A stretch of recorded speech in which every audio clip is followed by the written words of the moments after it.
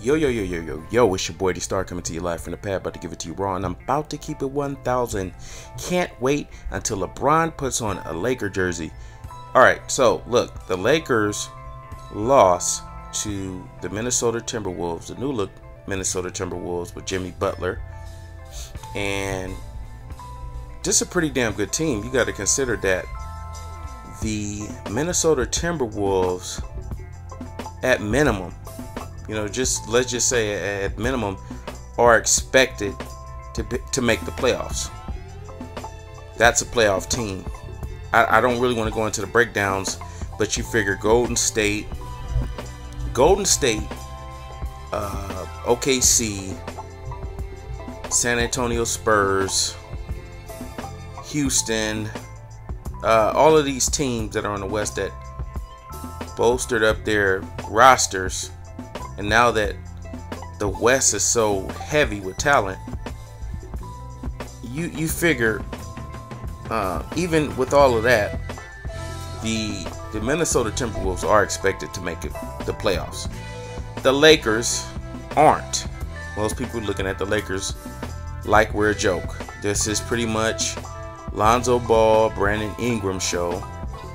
Let's see what Lonzo Ball and Brandon Ingram can do this season. Now, this is also the season where Julius Randle and Larry Nance Jr.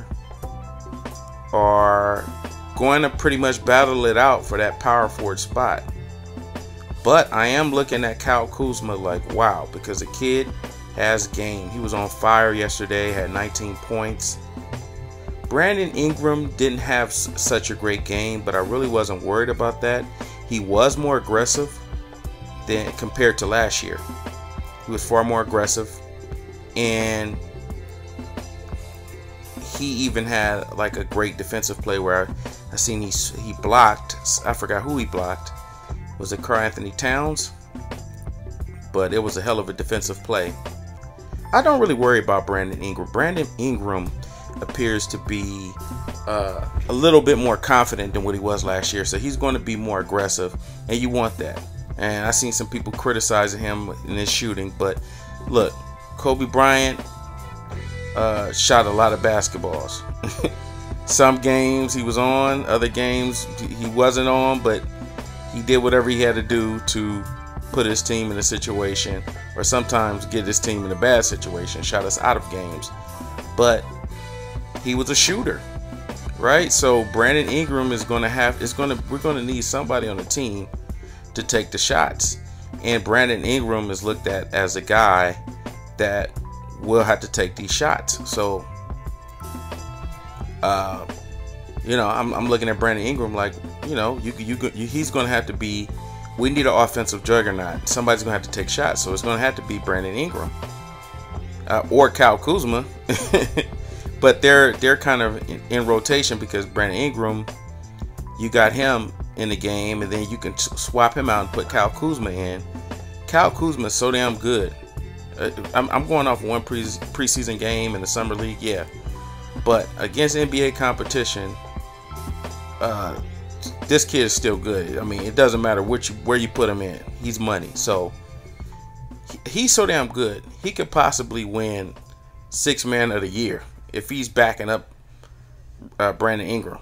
But that would depend on if the Lakers get close to a playoffs, because usually they give the sixth man to somebody who's on a team where they have a chance at the playoffs.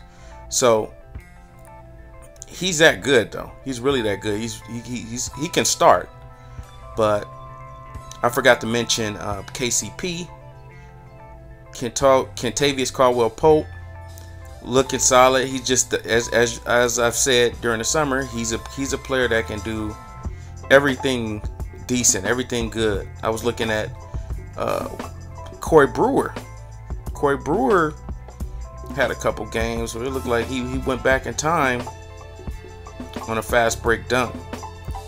But Lonzo Ball had a decent game, considering all the pressure and everything. It wasn't a triple-double, because if Lonzo Ball doesn't get a triple-double, it's seen as a failure to some people. I seen one guy tweet out some ridiculousness saying that Lonzo Ball finally sees that the NBA isn't like the summer league. Anyhow, Lonzo Ball is fine. It's all about him going out here, doing what he does best, which is passing. But Luke Walton wanted him to be more aggressive offensively. He wanted him to take more shots, because if you looked at the game, Lonzo Ball would kind of drive to the rim and pass up shots that he could have took to pass it to somebody else, and some of those resulted in turnovers. Right? He only had 3 turnovers, but it was, and he was almost to a point too unselfish for Luke Walton's liking. So he kind of got on Lonzo about that and called him out and said, "Hey man, you got to take more shots. You know, I understand you want to make sure that everybody eats, but you got to eat too, because we're going to need everybody's offense." But you figure if you're putting out all of that energy defensively, you're going to be gassed on the offensive end. And that's what it looked like what happened to the Lakers, especially, I would say, the first half and the second half also, because Luke Walton had mentioned that also. He's like, man, we were gassed. We were tired. And that comes with conditioning. So the NBA conditioning, you know, this is the beginning of the season, just like the NFL. It's going to be some of the sloppiest games that you ever see. But how the Lakers lost was because of those fouls. They had so many fouls because I guess they were being too aggressive with the defense, and they had too many fouls. So the Minnesota Timberwolves had shot the ball, had went to the free throw line 33 times, made 28 of those free throws. And that's pretty much how they won the game. Shabazz Muhammad had a solid game. And who else Julius Randle had a solid game. Jordan Clarkson had a solid game. But the big question is, what's going to happen with the rotation once Brook Lopez comes back?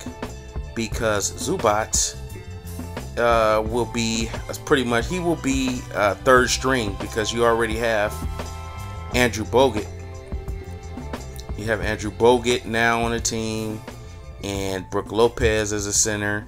So I'm really not that excited about Andrew Bogut, because I figure he's like an Andrew Bynum. It depends on his health. If he's healthy, he's a decent pickup. But if he's not healthy, it's kind of like, well, but if he's a backup, he should be more than fine. So guys like Zubac may get barely any playing time. Guys like Bryant barely might get any playing time. Dang, he's kind of like an afterthought. Like, he'll get time if somebody gets injured, like a Kyle Kuzma gets injured. But I wonder what they're going to do with the Luol Deng contract. As I was speaking with Urban Loves the Lakers, we were kind of talking about that. Like, man, what are they going to do by the All-Star break? Because you figure you have too many guys that are playing that 3/4. You have Kyle Kuzma, Larry Nance, Brandon Ingram, Julius Randle. You have so many guys that can play that 3/4.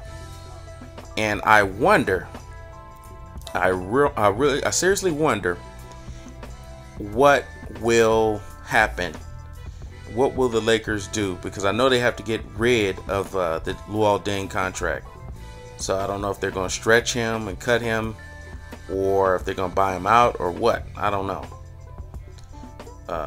Will be very interesting to see what the Lakers turn into. But considering that the Lakers went up against a team that is expected to be in the playoffs, at least I'm saying somewhere between in the top 6, the Lakers did pretty well and have nothing to really trip out over. It's the same old, same old. Until next time, guys. It's your boy D-Star. Like, comment, subscribe, and I'm out.